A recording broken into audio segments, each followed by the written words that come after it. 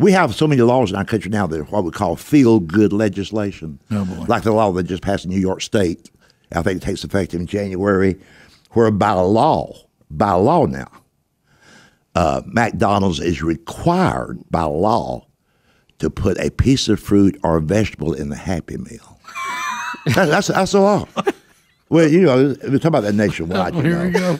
But really, it's by law. That's because you have we have a generation of people now that don't know really how to be parents. Right. Like if they want some people want the McDonald's to quit advertising the Happy Meal so much.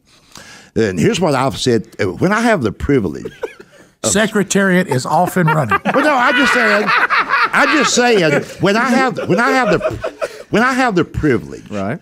to speak to or entertain any of these brain dead soccer moms. Right. Here's what I'll tell them. The fast food industry didn't start yesterday. Right.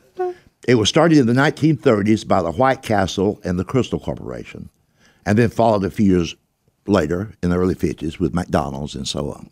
So fast food's always been around. When we were growing up, and most people who listen to us now, when we were growing up, me and my little brother, we saw a zillion things advertised on television we wanted. Now listen up, soccer moms. Oh, boy. Here's what my mama said to us. No. Right. Sometimes she would spell it out. I said no, N-O.